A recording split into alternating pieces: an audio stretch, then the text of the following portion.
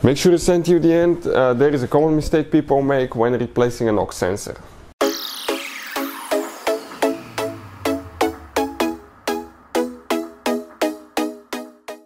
Hey guys, welcome back to World Mechanics. Thank you guys for watching and subscribing to the channel. Today will be super helpful video to any of you having a Fiat 500, guys, generation from year 2008 to year 2022. If you guys have one of those, you need to find where the NOx sensor is located. Stay with us, we'll explain that in this video today. Before we start, let me tell you a little bit about us and our channel, guys. Every single car we get here at the garage, we try to make at least 200 to 300 free repair videos. Why we do that? Because our mission in the shop is to save you as much money as we can. All we need in return, please subscribe to the channel, like the video. That way we can keep making these absolutely free videos. If you guys need to buy any parts, tools, NOx sensor, you want to save quite a bit of money, check out the link in the description of the video below.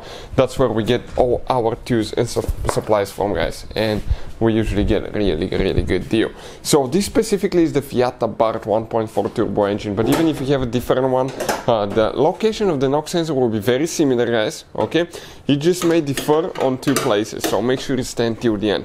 What is the NOx sensor for? It's usually installed on the engine block or the cylinder head, towards close to the cylinder head, and it detects for premature early detonations in the engines. So practically it can tell the engine computer if it needs to spray fuel a little bit later, or if it needs to adjust the variable timing and all that stuff, so you have nice clean running engine, because not all gasoline is the same. One gasoline will have certain rating, another gasoline will have certain rating. As a result, practically, okay, one will explode a little bit earlier, it will be more unstable than another one, so that's what the NOx sensor is for. It's super important for the normal operation of the engine. Where it's located, in case you need to replace it, let's explain now. You need to come underneath, guys. Here you have engine cover, okay, that cover right there. We removed ours.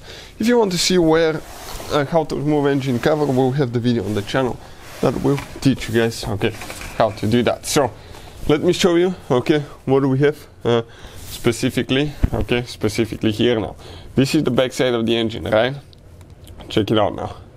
Let me try to focus here quick. Okay, this is, guys, okay, I'm going to zoom out. This is the engine starter, this is the oil pan, this is the CV axle, and if I go up, right on top, guys, right there, okay, let me see if I can show you that device right here. That's your NOx sensor next to the starter. You can see right there on the engine board, guys. Not very complicated to get to. It has only one bolt that you need to remove, and it has one wiring harness. If you have problems with the NOx sensor, always inspect to make sure that the wire is not unplugged or broken. Sometimes it can get in the CV axle and it can break. In other cases, it's not pushed all the way in, or when the NOx sensor was installed, maybe it wasn't cleaned underneath, and if it's not clean, it will not contact correctly with the engine block, and that will cause, okay, a code sometimes as well. So that's where it's located in case you need to replace it. Now, if you have a different engine, it's either there, or it's actually, guys, on the engine block or the bottom of the cylinder head, but it will be on the front side of the engine, depending on which side is the exhaust. Usually it's on the opposite side of the engine exhaust. Hopefully the video will be helpful. Thank you for watching and see you guys next time.